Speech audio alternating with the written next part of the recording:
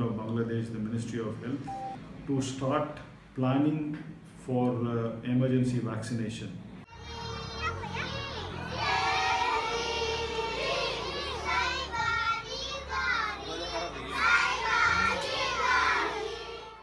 The majority of the cases, up to 86% of the cases, are being reported from the under 15 age group, and that's the reason that the under 15 age group was targeted, and vaccination started getting rolled out from 12th December onwards.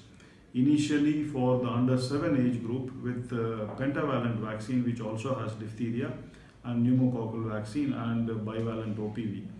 Then from this Monday, we started rolling out the larger immunization drive for the 7 to 15 year age group using tetanus diphtheria vaccine, TD vaccine.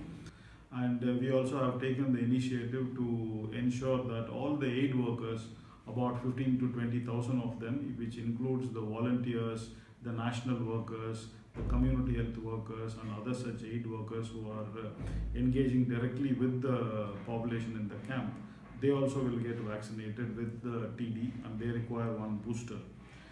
In addition, we are also looking at working with the Ministry of Health to ensure that all school age children in these two upazilas, which surround this camp in the host community, will also be immunized with the TD vaccine.